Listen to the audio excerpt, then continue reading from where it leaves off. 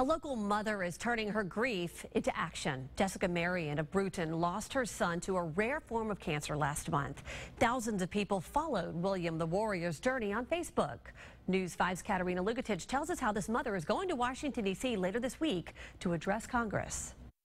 It's been 1 month since William Marion lost his battle with cancer here at USA Children's and Women's Hospital. The 3-year-old was diagnosed with a rare form of sarcoma. Now his mother, Jessica Marion, is becoming an advocate for other families.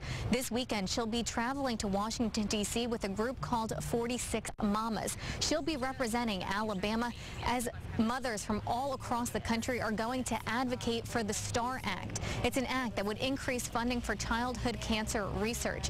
Jessica Marion telling us that she doesn't want any family to feel the way that her family felt when the doctors told her there was nothing left they could do for William. They don't have to listen to those words come out of the doctor's mouth saying, "I'm sorry, but we've run out of options," like we were introduced with. And it's a big roadblock that I don't want any other families to face. The STAR Act has already passed the Senate. It just needs to move through the House of Representatives. So the 46 Mamas group will be meeting with their local representatives on Tuesday before the House votes on the STAR Act. At USA Children's and Women's Hospital, Katerina Lugatich, WKRG News 5, local coverage you can count on.